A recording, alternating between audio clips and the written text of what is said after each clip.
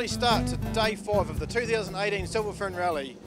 We're currently in Palmerston North. The drivers are just leaving for a 4-hour service this morning before they head to the first stage of the day.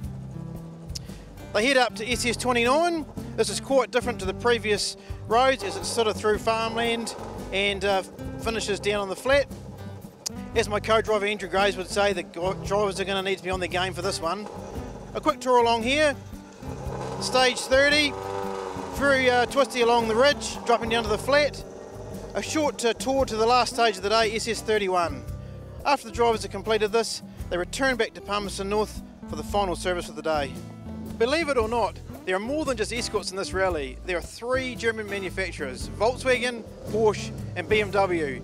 Hopefully we'll see the Volkswagen back today after all its issues yesterday.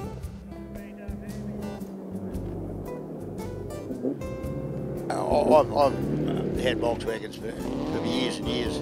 That car was actually first registered 28 years ago as a rally car, and the Silver Fern way back then was done, and we thought we'd bring it out. It's different.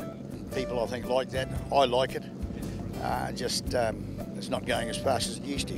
Is that because of the driver or the car? That'll be because of the driver. The car's got quite a lot less power nowadays too, of course. At the other end of the field, there's another German marque, currently in 4th. So Brad, this is really a top-of-the-line Volkswagen. Yeah, some may say that. Bit of a evolved Volkswagen Beetle, like Campbell's. Very similar driveline and torsion bar suspension, but this has got 6 cylinders versus the 4 of Campbell's. So why a Porsche and not an Escort? Really just something different, and the reliability. Being air-cooled, they're pretty basic. You just got oil cooling and that's it. We only rally it in the Silver Fern, so it's a proper marathon built car, so it's all built very strong and reliable and easy to work on.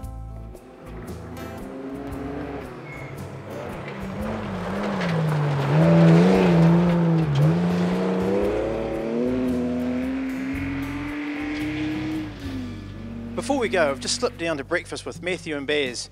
Baz, you had a wee incident yesterday. Can you explain what happened there? Yeah, we had a bit of an incident. Very slippy. Coming to right 5, I'd adjusted the brakes, touched the brakes and just slid off, but I wanted to get back for dinner anyway, so it weren't a problem. Matthew, after watching a bit of your onboard yesterday, I thought I'd present you this for your breakfast. An egg, Derek. Where do I start? There was a pack of pigs. Yeah, we could have had some bacon with that as well. On one of the stages a couple of days ago, we came across I don't know, a pack, maybe 8 or 10 piglets, stood right on our line in the middle of the track as well. Normally I don't like to slow down, but it got the better of me, and hopefully it scared them away for the next boys.